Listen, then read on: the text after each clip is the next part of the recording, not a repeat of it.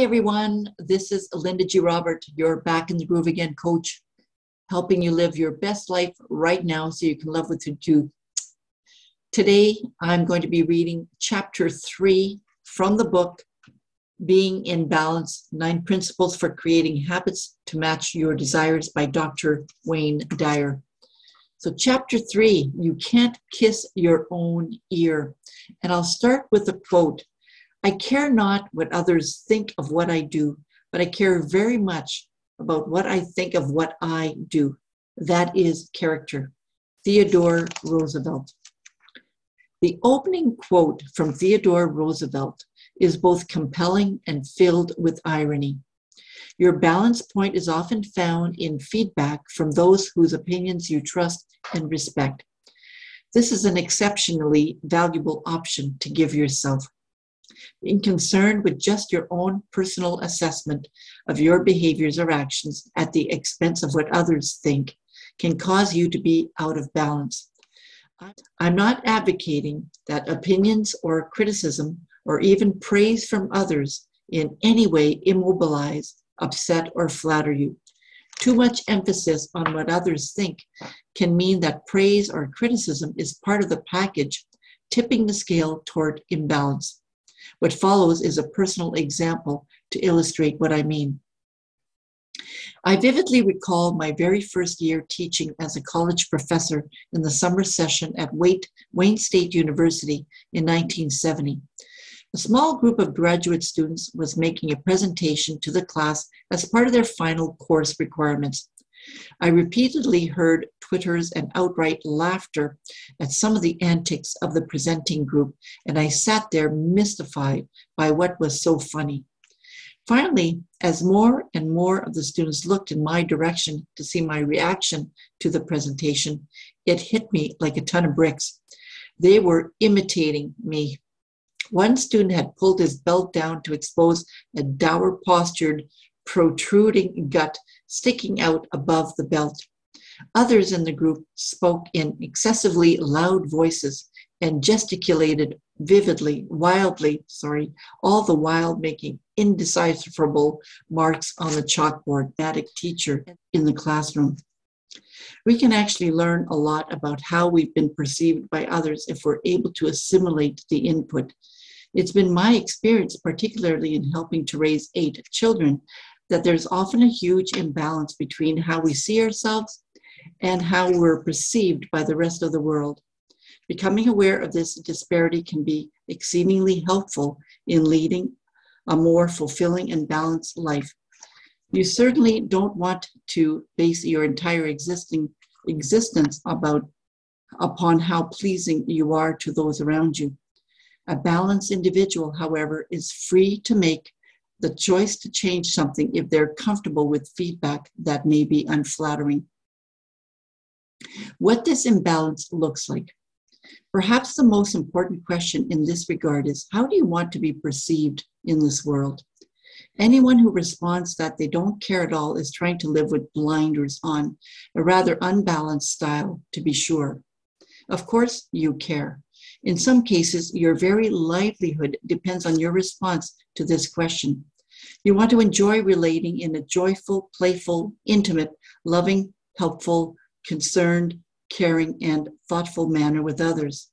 It's the nature of all of our human relationships to want to give and receive emotions and to feel connected to each other. If you also desire spiritual consciousness, then you need to be more in harmony with your spiritual source. This is a source of love, kindness, joy, beauty, non-judgment, creativity, and endless abundance. If you think that you personify all of these qualities, yet everyone else perceives you in a totally different light, then it's likely that you're living an illusion and will continue to be in a state of imbalance. The answer to how you want to be perceived in the world is, as its simplest, I want to be seen as a truthful person. When you balance the way you want to be with the way you're being received, there's a distinctly pleasurable feeling of being in harmony with life. It's not that you're seeking approval or groveling for respect or love. It's more that you're in the world in the way that's congruent with your inner desire to be the kind of person you are. You accomplish this by first noticing when you're feeling misperceived, then determining if your words and actions match the truth of your inner thoughts. This alignment check will eventually and almost automatically give you a reading that compares what you're projecting outwardly with what you're inwardly wanting to express. Let's take a look at some of these indices. Keeping in mind that every thought you have about yourself have an energetic component. Here are some of the most obvious qualities that describe the ways you feel about yourself. Review these elements, keeping in mind that your objective is to balance what you send out in your daily interactions and behaviors with the truth within you. I am a loving human being. If you both desire and believe this is to be true about yourself, then you're 2/3 of the way toward being in balance in this principle. Your desire to be a loving person, and at the same time your truth that you are a loving person, leaves only the third element, how others perceive you. If you're feeling misunderstood or unloved, then before you can perfectly balance the scales, you need to determine whether the loving human being you see yourself as and want to be is seen by others. Here are some ways of being that are counterproductive to being perceived as a loving human being and create an imbalance. A strong position of hatred toward anyone or any group of people, you're out of balance. Violence in any form, including aggressive verbal outbursts, you're out of balance. Support for weapons designed to produce megadeath explosions, you're out of balance. You enjoy being entertained by films portraying hatred and killing, you're out of balance. Verbally belittling others' beliefs and insisting that your beliefs are superior, you're out of balance. In order to realign yourself to create the balance you desire, seek the feedback of significant people in your life. Ask them if you come across as the loving human being you believe yourself to be. I'm a kind human being. You cannot be kind to me and unkind to your waiter and be in balance. When you persistently extend arrogance outward in the direction of other people, even if you feel justified in your actions, that's how you're perceived and defined. You need to know that you're not coming across as a balanced, kind person. You may indeed exemplify kindness in how you treat your children and your grandmother and even all of the children and all of the grandmothers of the world. But if you honk your horn in red-faced anger at a slow-driving grandmother who's taking her grandchildren to school, then you're way, way out of balance. The discrepancy between your own idealized self and how others perceive you is vast, and it will create a real sense of imbalance within you that can manifest as a personality disorder. You know that you aren't living up to what you say about yourself, and other people are pointing it out more and more frequently. I am a joyful, happy human being. In this category, your feelings are the measurement you need to pay attention to. In fact, they require your undivided attention. Do you feel good most of the time, or are you a person who looks for occasions to be offended? Do you feel happy and content, or are you outraged, easily outraged over the misconduct of others? Does your joy turn quickly to despair when you read the newspaper or listen to news? Do people around you really think that you're a happy camper in your daily life? Do you regularly hear others telling you to lighten up or chill out and stop letting yourself get so worked up? These are clues indicating the balance or imbalance between how you see yourself and what you project to others. You're a joyful person if you live from joy.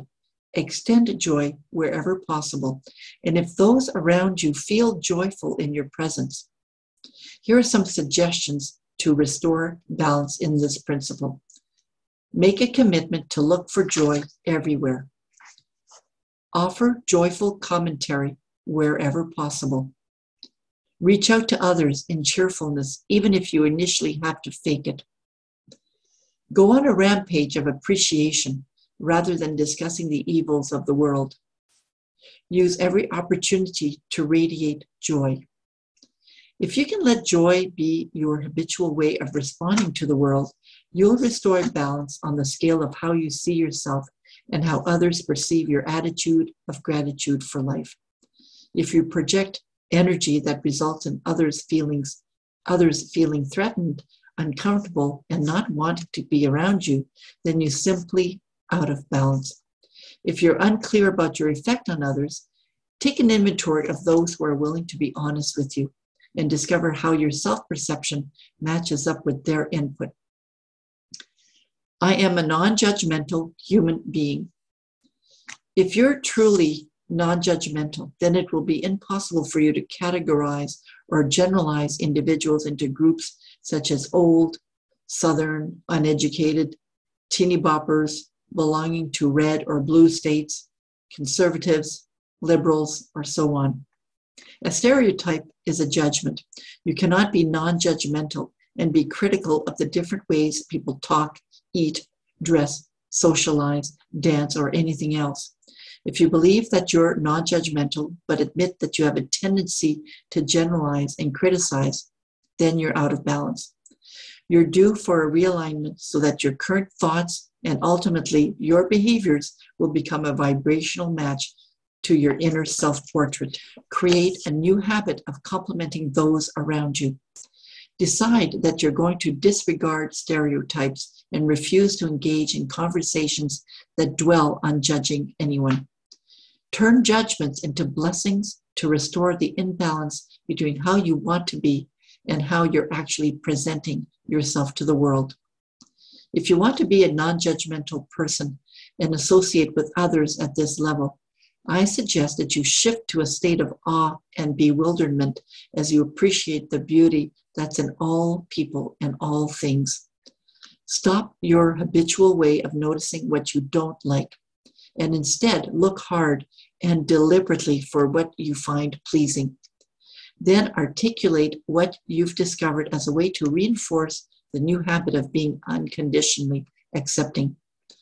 Even if your judgments are nothing more than thoughts, I urge you to change those thoughts immediately upon recognizing them.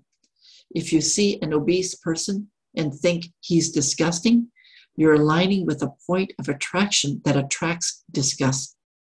Rebalance this energy by sending a silent blessing to the person. On the non-judgmental side of the balance scale, think about how much love and support this person could use. I guarantee that you'll feel the difference internally, and at the same time, feel more compassionately connected to that individual. D.H. Lawrence once observed, "What you intuitively desire, that is possible to you." I couldn't agree more. However, you must repeatedly ask yourself, does my intuitive desire match up with what I give to the world?